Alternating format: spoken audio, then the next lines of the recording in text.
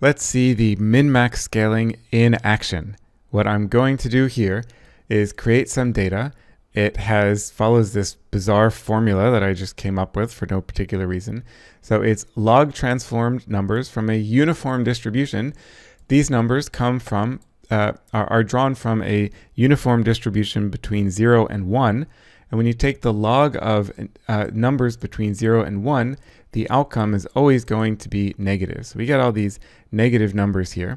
And then I'm multiplying them by 234, because why not? And then I add them to, that data set 934. So let's see what these data look like. Actually, let me plot these. I'm going to plot the data as circles, and here's what they look like. So it's pretty interesting. It looks like there's some skew downwards here. So there might be some outliers, or at least the data are more sparsely distributed on the low end, which would be the left of the histogram of the distribution, and more tightly clustered up here. Okay, so then I'm going to get the minimum and maximum value from this data set. So the minimum happens to be minus 28, the maximum is 933. And then I'm going to apply this formula that I showed you in the slides in the previous video to give us the data S, which is the data scaled. So, and then we do a little bit of plotting.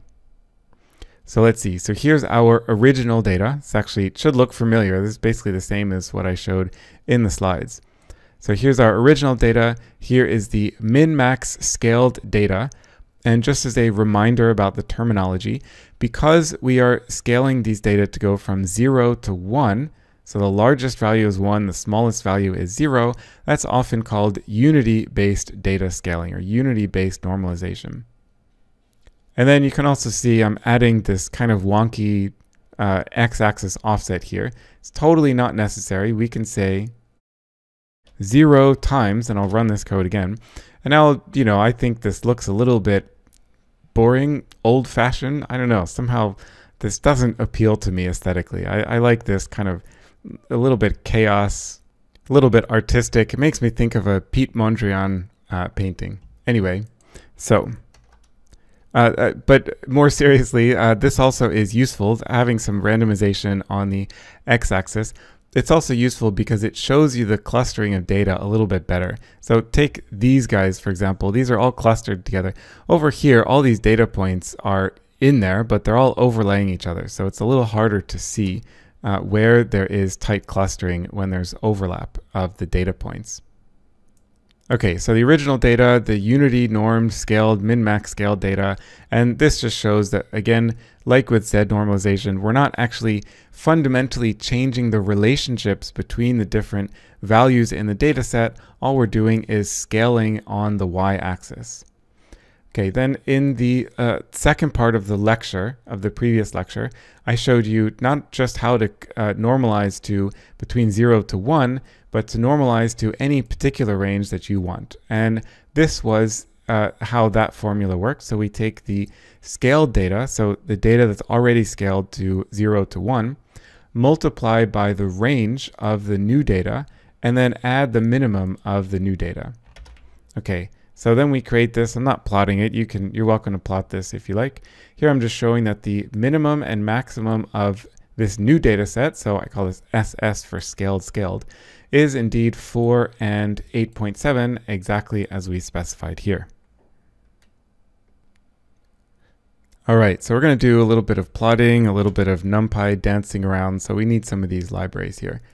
I'm creating this data set here. I just kind of made up this weird formula.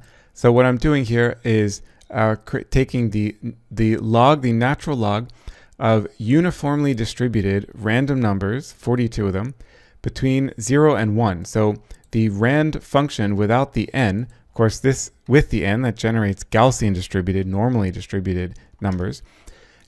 If you just say rand like this, then that gives you a uniform distributed random numbers between 0 and 1. And now the log of these numbers is going to be negative. So these are going to give us negative numbers. And then I'm making them even more negative by multiplying them by some factor. And then I'm going to make most of them positive by adding 934, because that seemed like a good number whenever I was writing this code. And then here, I'm creating a new variable called data S for scaled. And essentially, that's just implementing the formula for scaling the data that I showed in the previous video. Okay, and then we're doing some plotting. So let's take a look. Let's see what this plot looks like. Here we see the original data in its original scale, whatever that scale means. And here is the min-max scale data. So you can see that the data range from a minimum of 0 up to a maximum of 1. And just as another reminder of the terminology, when you are min-max scaling your data to go from 0 to 1, that is also called unity normed data scale or unity data scale. So just a minor point that I would like to mention about the plotting here. So you can see that I've added some random noise, just a little bit of random noise. Normally distributed numbers, I'm dividing by 20. 20 is just an arbitrary scaling factor that happens to look good for this x-axis range. And the main reason why I do that is because there's a lot of overlapping or nearly overlapping data points. And so it's hard to see what the distribution looks like, what the clustering looks like, without having some kind of shift on the x-axis. So let me show you what that looks like. So I'm just multiplying this by 0, which is just a lazy way of getting rid of this thing.